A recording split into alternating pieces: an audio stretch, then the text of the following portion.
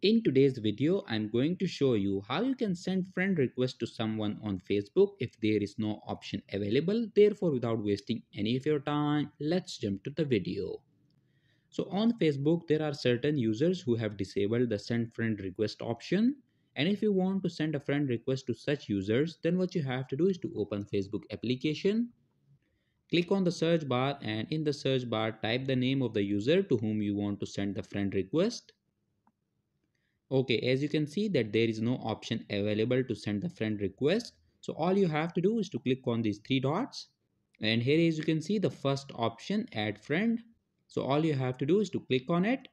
In this way, you can send a friend request to someone on Facebook if there is no option available. So that was it for this video and I'll see you guys in the next one. Peace out.